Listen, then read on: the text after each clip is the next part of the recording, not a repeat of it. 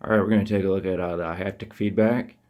Just keep in mind we're looking at the back of the controller, so when on the screen the right hand motor is turning, it's actually the motor that's on the left side of the controller.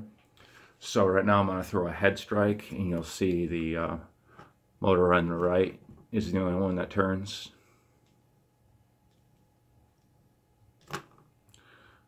And then I'm going to throw a body strike, and you'll see the motor on the left is the only one that turns. Now I'm going to throw a leg strike, and you'll see that both of them turn.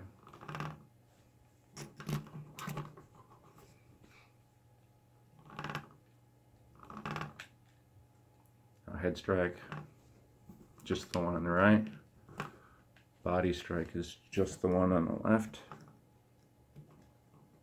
And a leg strike is both of them.